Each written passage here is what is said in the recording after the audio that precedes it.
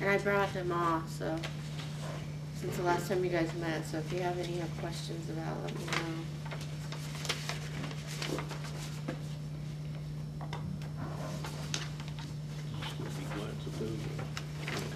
So,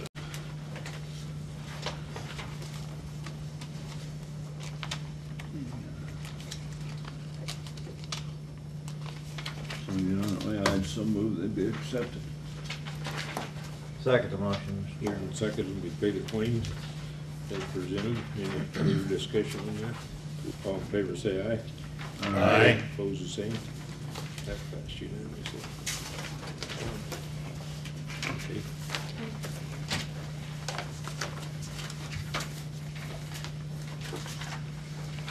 Well, Alan, I'm gonna kind of turn this over to you at this point. Okay, I'm gonna turn it over as well. Yeah, I know you are. We have two significant projects to discuss this morning. The first being the Rail Connect Business Park and updating a couple different aspects of that project, and the second being the Gateway Park. So Jim passed out an overview here of the discussion items for the Rail Connect Park. And I guess, Jim, if you could give us an update on the progress. Sure. With the Yeah, I'm going to set up these drawings here so we can kind of follow along what's been done. I'm trying to find the best spot here.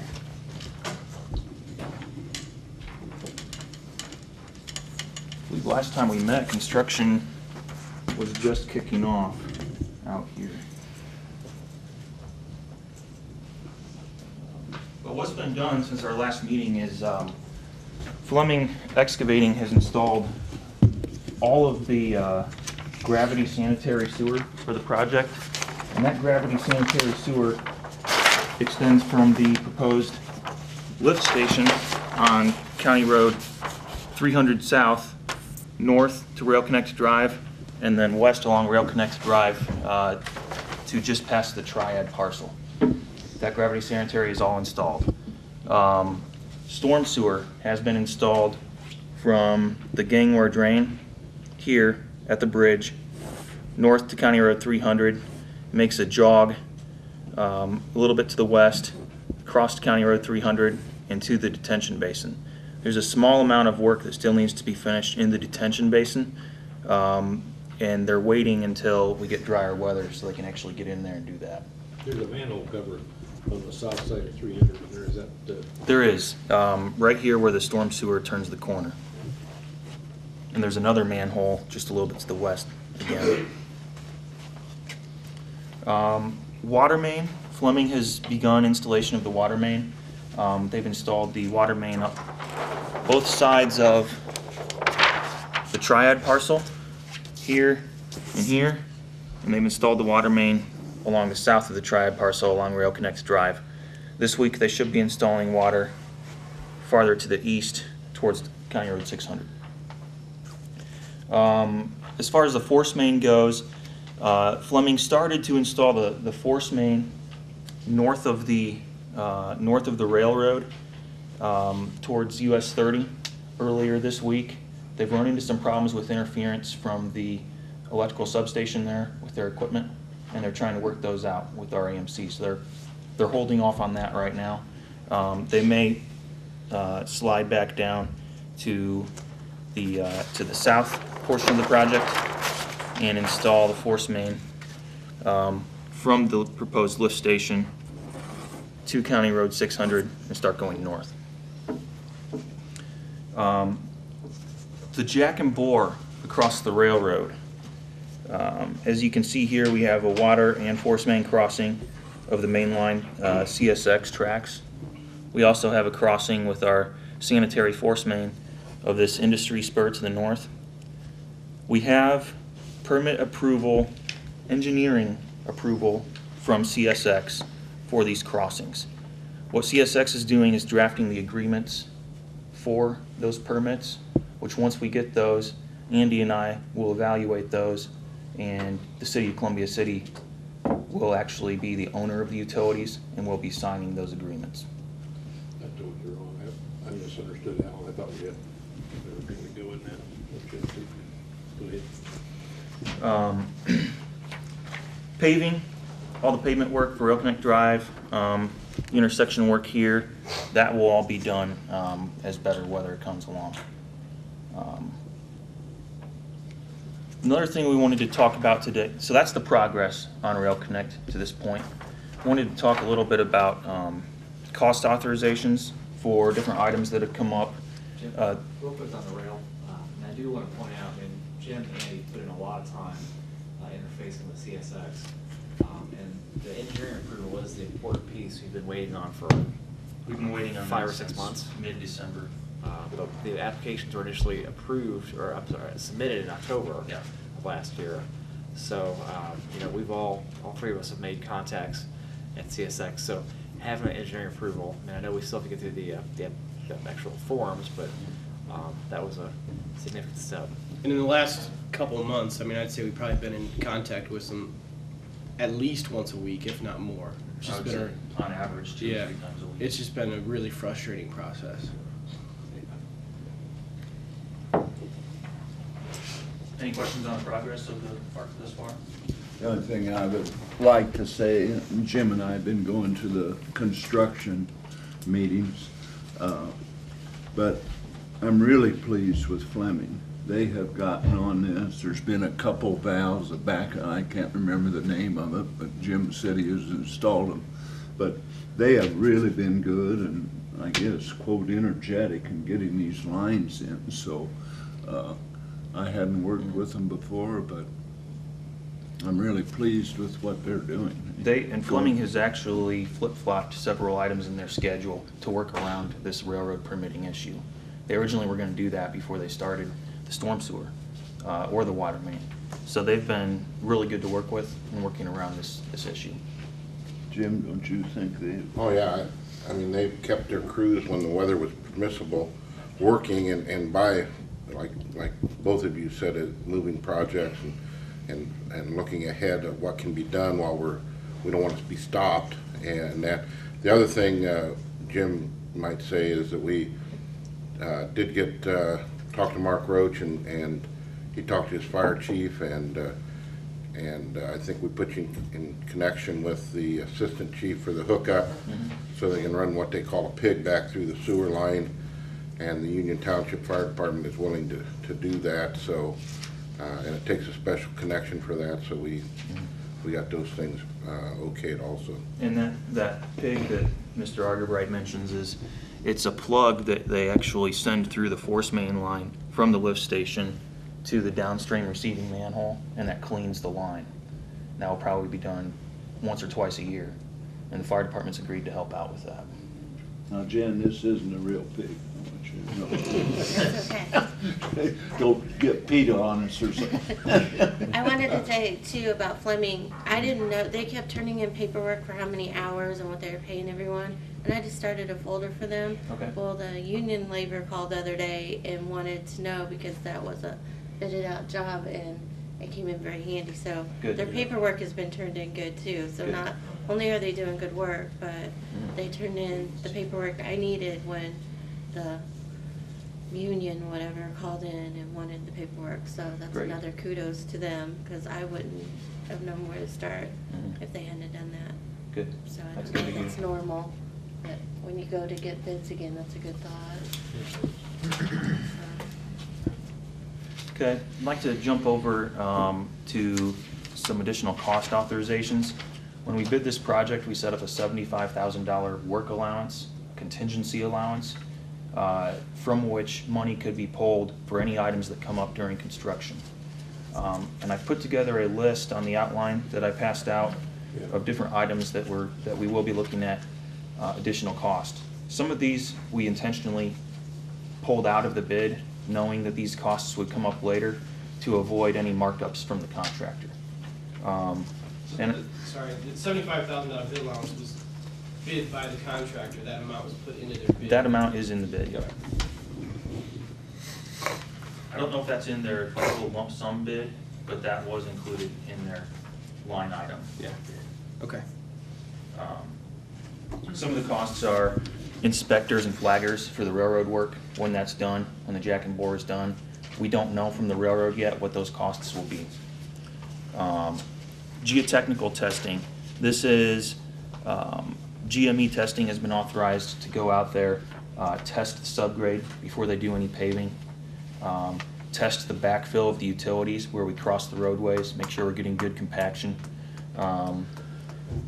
test the asphalt and the concrete when that goes in. So all of this construction materials testing. It's usually a good idea for the owner to hire someone to do that instead of the contractor. So obviously they need to represent your interests. So this is another cost that will come up. That when we put that fill into that road, that was checked pretty regularly, as you put it in there, wasn't it? Correct. So Yep. it should be right. Yep. Gas main installation. As part of the project, there will be a gas main extended west from County Road 600 along the, I believe, the south side of Rail Connect Drive, right along here. Again, to where Rail Connect Drive will have a temporary cul-de-sac installed. The costs for this gas main will be pulled from that work allowance. One thing which I did want to talk about a little bit today is the sizing of that gas line. We obviously know what the demands for gas are from Triad Metals. We don't know what's going to go in to these other available lots through the park.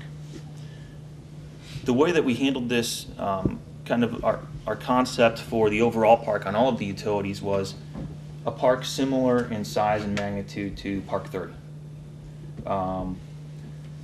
We also took a look at the availability of water and sewer infrastructure nearby and based the sizing of our lines on the existing infrastructure that we're tying into. So this park is set up for an infrastructure similar in size to Park 30. Park 30 is a 3-inch gas line. And that would be more than adequate to serve facilities similar in nature to Triad Metals or anything you see in Park 30. But if you see a project similar in size to Project Frost, which was a prospect that we had back in December, they had an incredibly high gas demand that would have required a 6-inch high pressure line run back into the park at a very significant cost. So in terms of sizing the gas main for the park at this point in time, we have two options. We can go with a line similar in size to Park 30 that would handle any normal developments that would come in. Or if we really are confident that we might get a large project like the Project Frost, we could go ahead and look at a 6-inch gas main. One thought on that I would like to point out is if a Project Frost came in, we would need to upsize the sanitary sewer system and make some improvements to the water system. Because of that, it probably makes sense to simply go with a 3-inch gas line now and upgrade it later if we have to. Oh, and that was a pretty unusual business, wasn't it? Yeah, in some regard, it may have steered us, a certain direction of thinking that we're going to get projects that magnitude. But I think to Jim's point, I mean, something like that comes to Whitley County, it's going to require upsizing the sewer and water as well. So we're already going to be there improving the infrastructure if a project like that comes forward. So I've had a few others have responded to since at the state level and also from the partnership where it's more of a I don't want to say standard, but typical manufacturing operation where you're using natural gas for heating, for space heating, a lot less requirement. So, What's the cost differential? I don't have the cost on the 6-inch line. I do know that we were looking at $12 to $15 a foot for the 3-inch line. My inclination would be that it would probably be twice that for a 6-inch. There's also the cost of a regulator at the intersection of the service line and the main, and the cost of a regulator for a 6-inch high pressure would be significantly more than a regulator for a 3-inch normal operating pressure gas line. I think sticking with the 3-inch is probably the wise decision. Okay. Other costs. The cost for associated with the jack and bore, there is an electrical line running very close to our path for the force main at this industry spur crossing. There will probably be costs associated with either bracing that electrical line, excavating and pulling it out of the way, or potentially we may even have to move it around these bore pits, which you need to install the jack and bore. Those costs we intentionally held out so that the commission could work directly with REMC and avoid any markups from the contractor on that.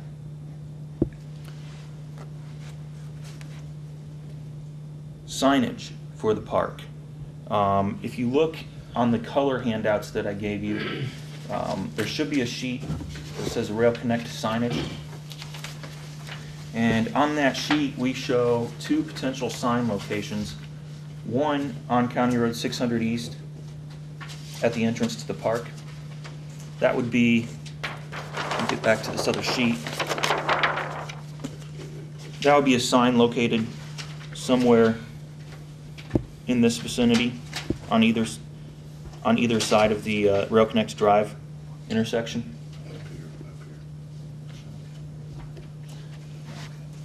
The other proposed sign location would be all the way to the north.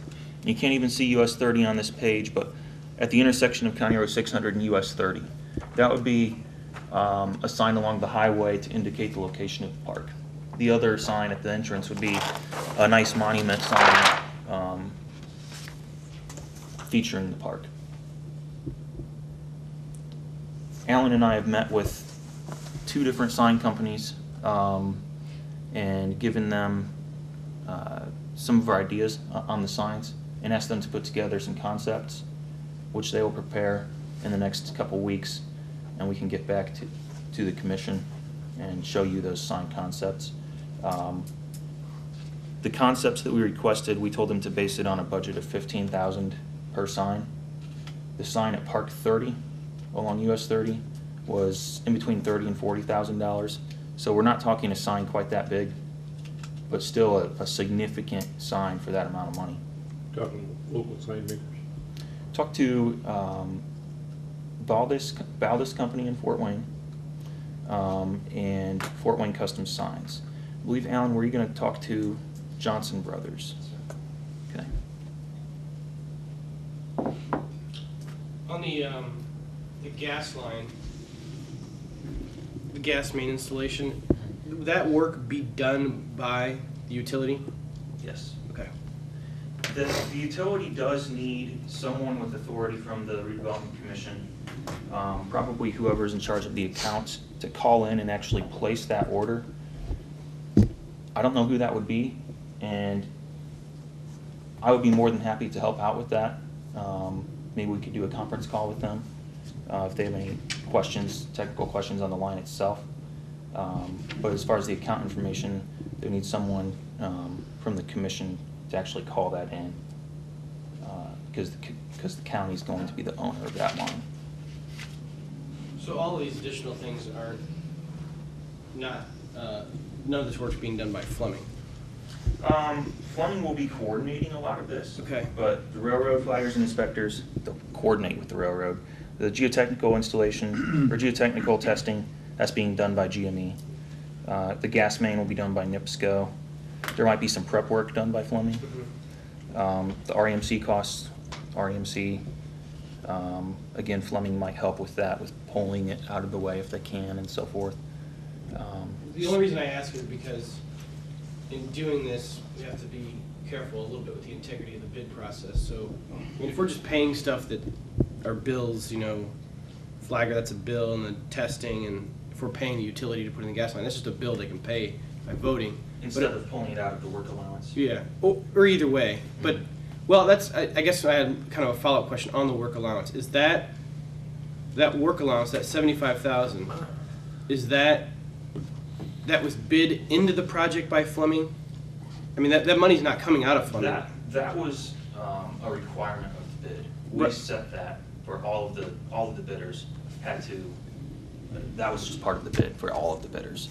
I understand. I just don't understand where the $75,000 is coming from. I mean, is that you said Fleming, you're going to have to expend $75,000 on these things that come up, or how is it addressed in the bid? That's money coming from the commission as these items come up. Okay. So if Fleming doesn't have the money, we still got it. Right. But it's, these things were contemplated in the bid. Yes, that's why, I mean, that's why we put the 75,000 in there, because we knew these things would come up. Mm-hmm.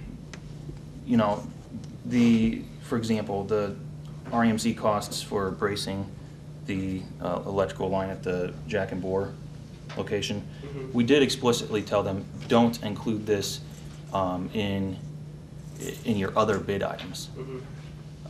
So they probably did not call REMC and get a cost on that, because they knew it would come out of the work allowance. Right, right. Any additional work we need out of Fleming, we'll just have to do the change order, just to meet with the integrity of the bid. We don't want to, if it's work that Fleming should be doing, I don't want to hold it out and then pay somebody else directly. Do you understand what I'm saying? Okay. And Andy, I'll copy you on all of our change orders and work change directives and all of that. Jim, I got a call the other day from, I don't know who, about, they found an electric line that's much deeper than they anticipated, and they're gonna have to dig down to it. They did. I told them what, they did it. There is a, flip back to this other page. Once we get north of the railroad with that force main crossing, here's my page. Once we get north of the railroad, all of this force main is to be installed by directional drill instead of open cutting a trench, putting the line in and backfilling it. And there are a lot of utilities down through here serving the industries on either side of the road. One of these electrical lines right here is a lot deeper than was anticipated. So because of that, they're a lot closer to it with their force main than what they thought they were going to be. So what they're going to have to do is actually dig down to create a small excavation to the electrical line. So when they're sending the directional drilling equipment through there, they can see, make sure they're not going to hit the electrical line. We also looked at just lowering or raising the force main itself. Can't raise it because we won't have enough cover. We can't lower it because it's getting really deep for their machine. So what they're going to do is actually dig down to this electrical line and have that open when they cross that. That's what he asked me about, was that excess digging. That's not gonna be I told him to go ahead and do it. He didn't think it would be a very expensive project. I think when I talked to him, he didn't know. The guy out in the field isn't going to be the guy who sets the final price, but he estimated around $500. And that was actually one of the items I had on here was item 8 underneath cost authorizations was force main depth potholes. I guess getting through the last couple cost authorizations here, the casing length at this north rail spur, based on the agreement that has been sent to us by Rail America, this casing length we feel needs to be extended to meet the intent of their agreement so that they have a requirement to stay 50 feet away from their tracks with any open cuts. It might be 25 feet, whichever one it is. We need to lengthen that a little bit to stay within their tolerances. So there will be some additional cost for that. We're going to apply the unit cost for this work for the casing pipe. There's already unit cost in the bid. We'll just apply that to however much more length we tell them to do. A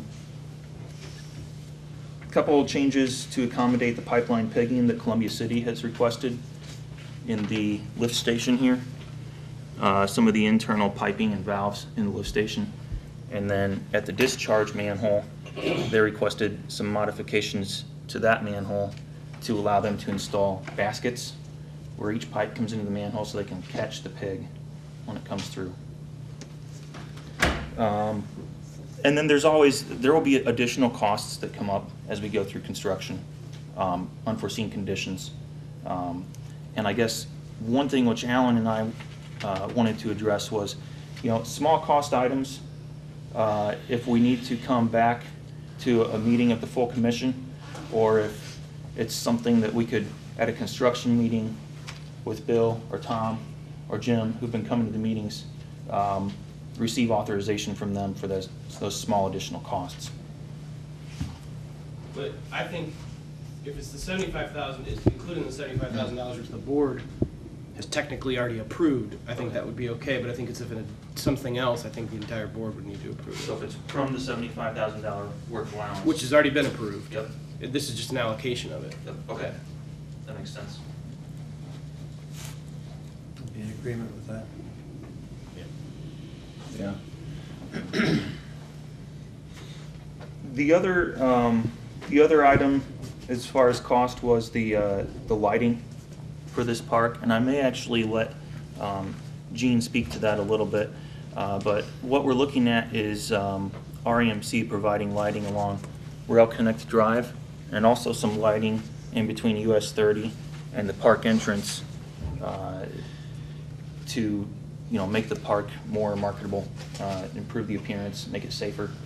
And again, this is an item that we held out intentionally, knowing that the commission has worked with REMC in the past, avoiding the middleman and the markups associated with that.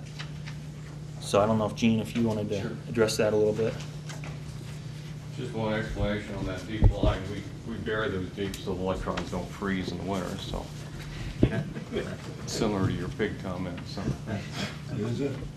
Thank you. Sir? I think you may have this already in your pack, but I included some specifications and a picture of some high-pressure sodium lighting out at Park 30, as well as the LED lighting. If you get a chance, you can run out there in the evening and take a look at that. Take a look at that. You can see the differences between the two lights. What was installed out the cul-de-sac is the LED lighting, and What's that white stuff in the ground? man, I don't know, it's gone now. I think most of it's gone now. That happened to be there one evening. Hasn't left since the middle of November, I don't think.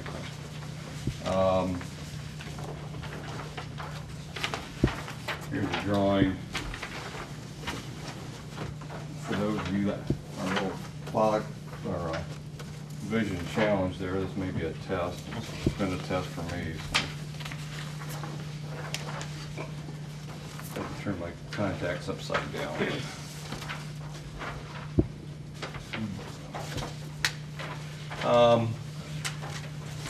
We've given you two proposals for the street lighting. One would be, let's talk about Rail Connect Park first. The yellow dots are our poles. The blue line is where we propose to put street lighting at. Let's talk about Rail Connect Park. We propose 8 poles down through there from 600 east to the west, and those could either be LED or high pressure sodium. Those would be on 35-foot fiberglass poles, as we've got in Park 30 and County Line Road and 700 East. So those would all match. And I've given you a proposal that'd be on the second page, on the back side page there, under Rail Connect Park would be the middle section there. And we've given you the option to either purchase the system outright, you pay for the energy, and you pay for any maintenance that's incurred on those. Or the other option is that you lease the system from us and we provide all the maintenance and all that. Now, if you purchase the system, we'll be more than happy to do all the maintenance to it and just bill you for it. Really, the only issues you have is changing the lamps once in a while. High pressure sodium seems to go out more often than what it does, but it's a 20,000 hour lamp, so you would expect about 5 years of service out of them. We would charge about $100 to go out and change a lamp. But if somebody hits the pole, we would do exactly what we do now. We would bill the people that actually hit the pole and break it off, so you don't incur any cost there anyway. So we would do it the same way. So it's whether you want to own it, and it's a little cheaper if you own it, looks like. There's just, and then you can provide maintenance, or we can own it and provide the maintenance, and you don't have to worry about any bills coming through generating lights. So The other lights that we've got, do we own those, or do we have a lease? you lease those from us, yeah. Clear at the bottom of that proposal page is the 600 East corridor. That would be 5 lights to the north of the railroad track and 3 lights to the south. To the south, I think they're attached to the big transmission poles down through there. We would propose that just be a lease, because you're going to be on our facilities on all those. So they're going to be existing poles. They won't be the brown utility poles in there, or brown streetlight poles. There's just a lot of asphalt down through there, so it's kind of difficult to put them where you really want to put them. But the other good thing about north of the railroad is there's a lot of light spillover from Farmers Grain and the old Essex complex.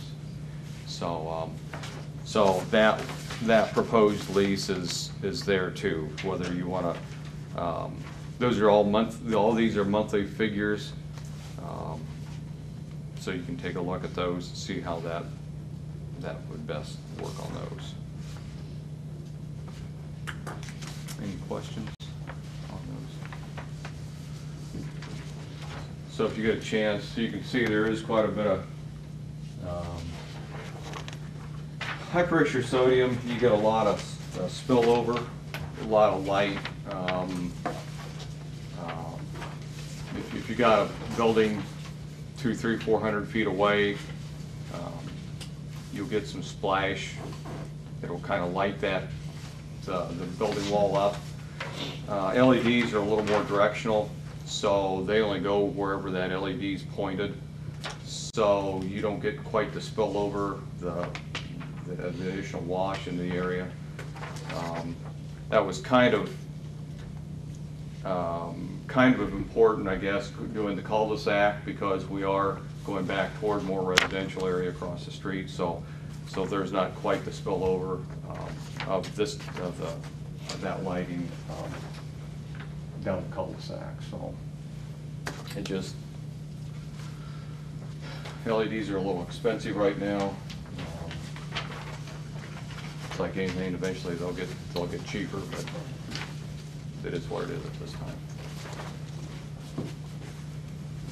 Gene, I didn't have the privilege or experience to go through SDI like some of these board members, but is there any agreement to lease now and then later on we say, well, we would rather own those ourselves if we did, or is once you make up your mind, that is set?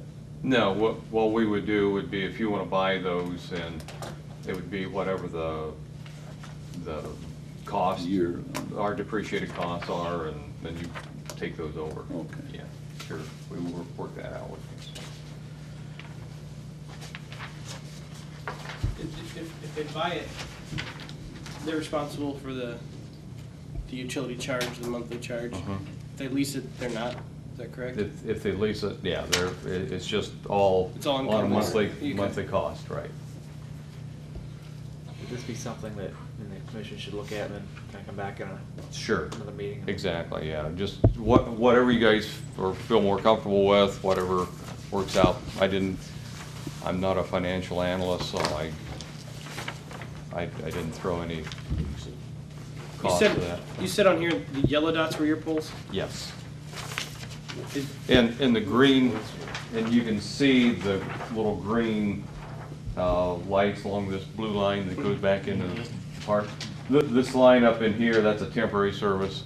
That's what those Oh, yellow okay. dots are there. I'm like you, I get confused with that quite often. Oh, where's that? The road's actually down here along the bottom, So that red line is the Rail Connect Drive? That's the construction, This line here is the construction line, the construction service. Oh, that those goes are back- lines you already have in place now? Exactly. Okay, got it. Yeah. I see, it took me a while not to be confused, but I get it. No, that's fine, no. And then there's 3 lights along 600 East, south of the railroad track, and 5 lights to the north. And those will all be on existing poles. There is a transformer charge in there, wherever we have a transformer dedicated directly to these lights, then there's a $7.50 charge per month for that transformer. If we take electricity off another transformer that serves somebody else, then there wouldn't be any charge for that transformer. But in the case of the 600 East corridor, we have a transformer charge in there. Same way with the Rail Connect Industrial Park. And we don't have a transformer that we can pull off of back there, so we have to install one just for these lights. Gene, Yes. I have a question. Sure. Because I just questioned the bill when it came in. All this lighting here that we're paying $500 and some over a month. Mm-hmm. This isn't leased, this is ours as a county. No, it's all leased. This That's is all leased. So what are we paying for here? There, you're paying for 7 streetlights on County Line. You're paying for 3 streetlights on 700 East, and you're paying for 2 lights on Old Business 30. Okay, so we'll still have a monthly bill, even if we lease it. Yes. You'll still have that That's monthly separate. bill, but it'll be another bill. I mean, we could put everything on the one bill and you pay it all at one time, but it would be in addition to that, those costs. So even if we lease this stuff, we're still gonna have a monthly bill? If you lease it, you would have a monthly bill. If you buy it outright, the only thing you would have would be the monthly energy cost. Okay. Yep. So no matter what, we're gonna have a monthly bill. Yeah.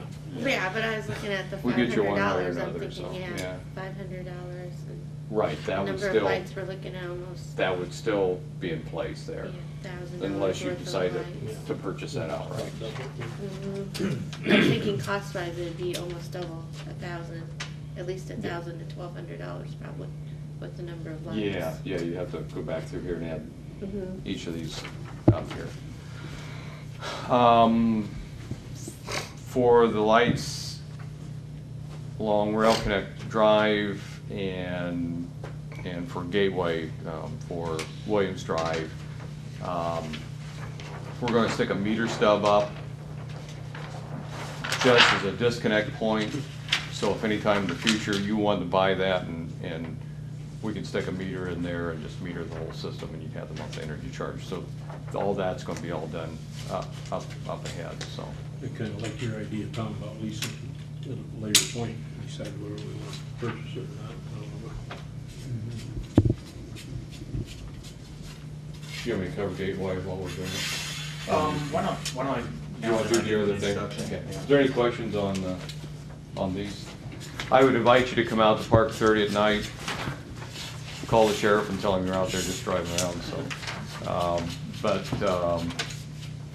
It's just 2 totally different lights, so. But you can, the spacing of the high-pressure sodium is about 270 or 280 along Park 30 Drive. It'd be about 250 feet along Rail Connect, so it would be, at Park 30, you'll see some little darker areas in between the poles, and here you would see just probably more smoother light pattern clear across there, so. What do you recommend us do? I don't know. The LEDs is kind of like a moon glow when you're out there.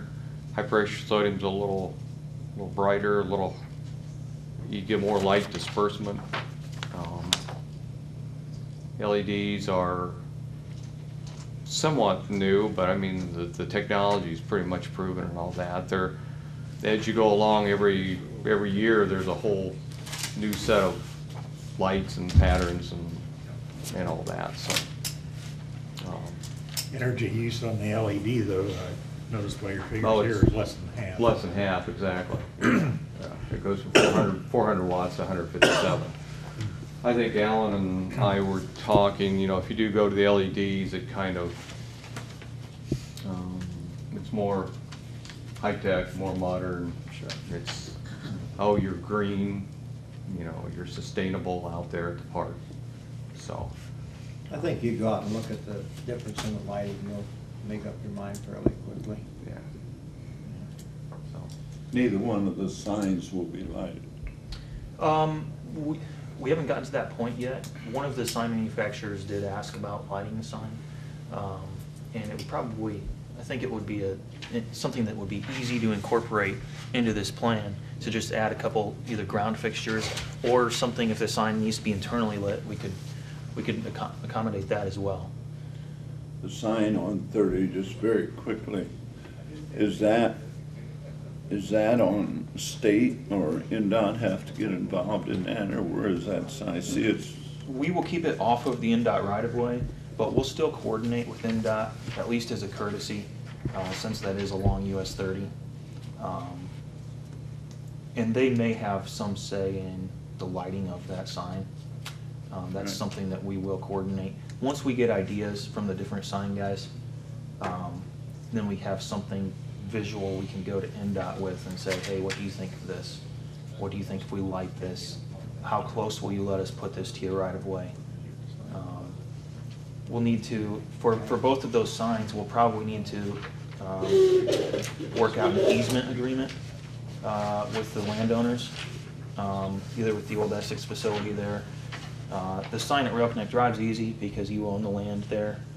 We can just set up an easement for that sign.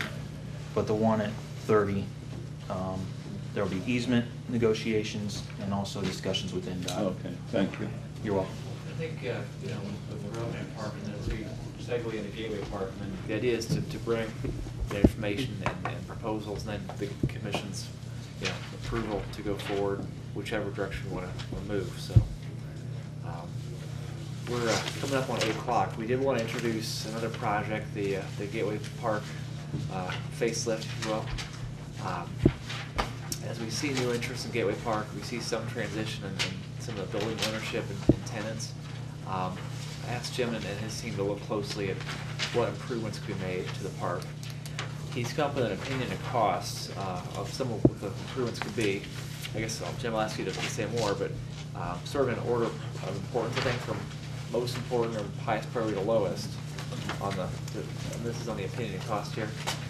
There's things that the commission can do in terms of signage or drainage improvements, resealing or striping the roads, installing lighting, again with REMC, really to make this park more presentable and more marketable, both as we welcome in new owners or tenants, and also as we do work with buildings that would become available in the future. So, again, our intent today is to bring this to you, to the full commission for consideration, but then also to spend some time this spring in honing in on exactly what improvements you'd like to see, and making sure we do that in the right way, and see what proposals we can put together this year. So, Jim? Thanks, Alan. This opinion of probable cost that Alan mentioned, we tried to put together in a logical sequence, most bang for the buck, ways that you can upgrade the park, improve its marketability, modernize it, and just overall make it more marketable for people to come in. What we did is we took a look at the park. You should all have this aerial here to look at, and try to identify items that aren't huge costs, but ways to improve the park. I'm just going to go down this list on the opinion of probable cost and describe to you some of the ideas that we've come up with.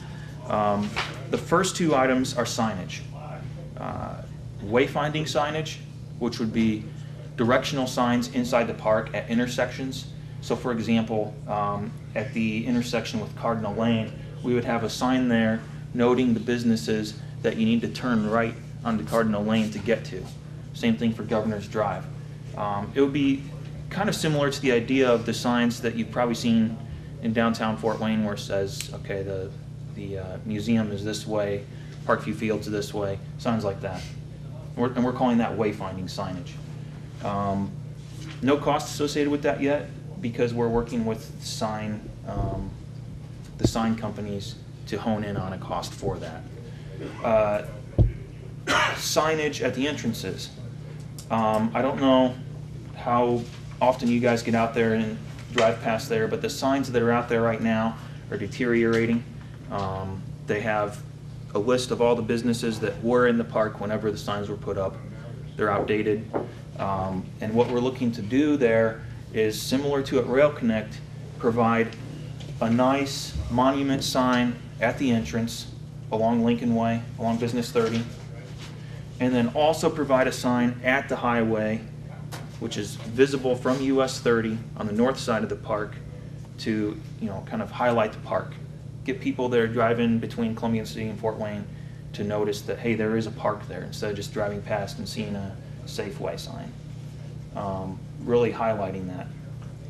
And again, we've requested some concepts based on a $15,000 per sign budget. It's just a budget, that's all it is. We're just getting concepts.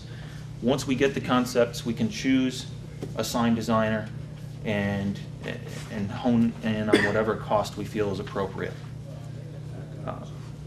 So signage is going to be one of the cheaper ways to improve the park, one of the most high visibility ways to improve the park. Lighting is probably going to be the second most important. We actually have that listed down at the bottom, but that should really probably be right up there with the signage. I'm going to leave it down there at the bottom so Gene can talk about that once I get through the other items. We have item number 3 on the list, talks about swale improvements. And if you look at Williams Drive, which bisects the park, you drive down Williams Drive, you'll notice in this vicinity there are some pretty big washouts along the road. There may be farther along the road, but when we were last out there, it was snow covered. I couldn't see if there were any other washouts, but we know there are some in this vicinity. That's something that would be inexpensive to deal with, and it's something that if a prospective business drives through there and sees that, they might question the maintenance of the park.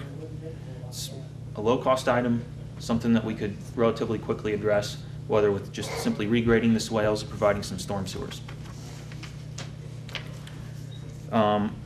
The cost that you see there, the $65,000, is a conservative cost. That accounts for redoing the swales along a good portion of Williams Drive. It may be that we only need to do it along 10 or 15% of the length, in which case that $65,000 cost will be significantly reduced. Williams Drive pavement resealing. We could go out there even as early as this year and reseal the asphalt on Williams Drive. Again, last we were out there was difficult to assess the pavement because it was snow and ice covered. But I did see some micro cracking in the pavement, and there probably hasn't been anything done on that for several years. Might be a good idea to reseal that, and that would be cheaper than going through and actually milling and resurfacing with another layer of asphalt. Now the resealing is only going to last a few years, and it'll be a constant maintenance issue, whereas the repaving would be a longer term solution. And you can see here, item 4, the resealing, we're estimating that at somewhere around $15,000. If you go down to item 7, the Williams Drive resurfacing, we're estimating somewhere around $80,000. So it's about a quart about a quarter of the cost to reseal, but again, it's probably only going to last a quarter of the time. Those are two. They kind of go hand in hand. Two ways to, improve the park. The intersection with Business 30. One idea which has been proposed is at this intersection to actually widen that intersection, maybe provide a left and right turn lane out of the park, and maybe even potentially provide an island in the middle of that drive, a curbed island, which could have landscaping in the middle, could even have the sign in the middle. The island idea, I would say, would be more on the outer scope of what we would want to do, because if we do that, it's going to make it harder for trucks to turn into the park. Depends if we want to make this more of a business, commercial park versus industrial. And right now, to me, it appears to be a combination of the two with a definite industrial presence. So I think we could leave out the curbed island, the boulevard-style entrance, and just add a turn lane. If you had an island there with landscaping on it, we'd have a maintenance thing there, but Yep. is there an association out there that could take care of that? Well, that's another one of our items, is the association is dormant. So, we need to get out, I think this spring as a group, and meet with the park owners and get them interested in restarting association, supporting some of these improvements. We can work with Andy, I think, to restart the association, even update the covenants so they better align with what we're looking to see as far as the park image and presentation. The park covenants date back to what, 64, 62? So, a lot different than what you'd see at Park 30 or Rail Connect Park. And so, there's some things here we need to do that aren't just the kind of hard surface infrastructure improvements as much as just working with the owners there and getting it to where it's truly a 21st century business park. It's still very relevant, important to the community. So, And if I'd speak to that real quick, I've been looking into the covenant situation a little bit. They used to have an association. The association was, the actual association was administratively dissolved a number of years ago, so the entity no longer exists. The covenants, which are recorded covenants, would stick with the land no matter what, are still valid. The bylaws associated with the actual association are probably not, because that entity no longer exists. So the only thing we have the only thing they would have to govern their processes is the covenants. If you look at this kind of as a corporation, each landowner is a shareholder with an equal vote. The covenants actually say that they shall have an association, so they're kind of in violation of the covenants now without having it. I mean, we can help them. The Redevelopment Commission is not a landowner, so we're not going to be involved unless some way we become one, but they're not going to be involved in that governance in any way. And we can talk with the owners and meet with them and encourage them, if they do this, we'll do this. And being that there are no guidelines under the covenants, and if we assume that the bylaws are no longer active, Indiana law would say that we only have to get 10% of those owners together to vote to put their, what they call a board of control back in place, which would be board of directors, and get the association back up and running again. Probably need to do that. Right. The difficulty, I think, is going to be with amending the covenants. It does address amending the covenants. In the covenants, it says it can be done once every 10 years. The unfortunate thing is it doesn't really address, a lot of times covenants say these covenants can be amended by 75% of the vote of the members or shareholders, whatever you want to call them. It doesn't say that. I have somebody researching it now. My concern is that amending these covenants is probably going to take 100% of the owners to do that. Because, you buy a piece of land, you get your title report, and you say, okay, I have these covenants, these are the things I can and can't do. We can't just change somebody's rights and amend the covenants without them agreeing to it, because they have that right when they bought that land.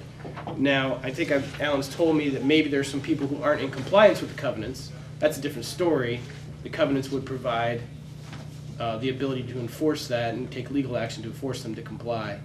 But again, there's no association to do that, so I don't know how Alan wants to proceed with doing it and getting the owners together to get the association back up and running again, but definitely we can help them do that and even require it if they want us to get involved.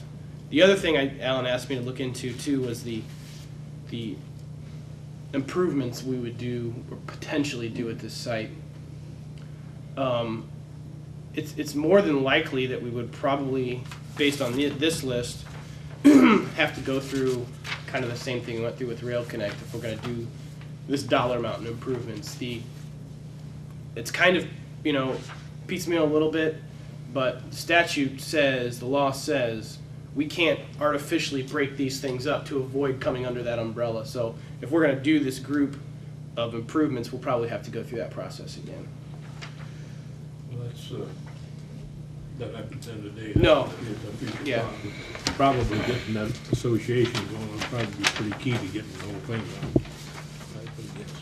I think what we wanted to accomplish today was just get these ideas before you, give you some food for thought on an overall cost budget for these improvements to Gateway, and just kind of point out, the signage, the lighting, improving Williams Drive as the key items that aren't necessarily incredibly high costs that will really help to market Gateway Park. And once Alan and I get some feedback from the sign firms that we've been talking to, we can come back and show you guys the ideas they put together and discuss further at that point in time what we want to do. I would say that on the electrical handout Gene gave you, there's also some costs in there for lighting for Gateway. That's something you can take a look at and evaluate when you're looking at Rail Connect as well. Alan, is this all outside the city limits? Is it all union? Yes, it's county.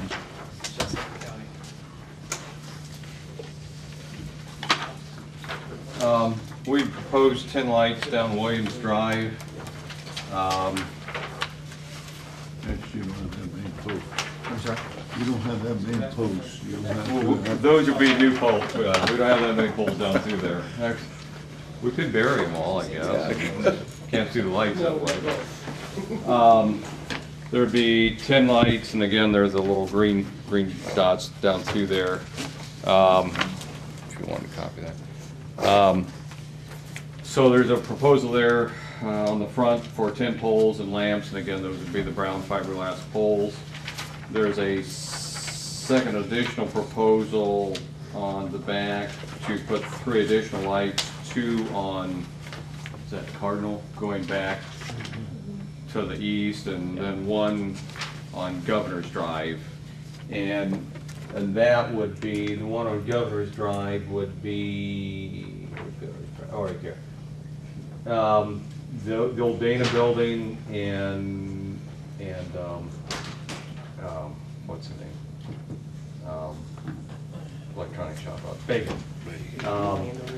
That would be right there, their driveway would be where the one would be.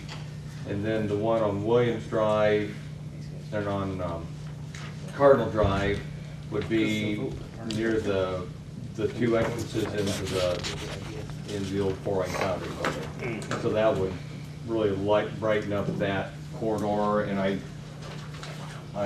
yesterday we changed the name on the electric service for that building, so I think things are progressing, but that would provide lighting for people moving back in there. So that additional cost is on the second page at the top, 3 poles and lamps. So that's all underground, and again, you got your option of LED or high pressure sodium. Is there anything else that needs to come? And we're adjourned.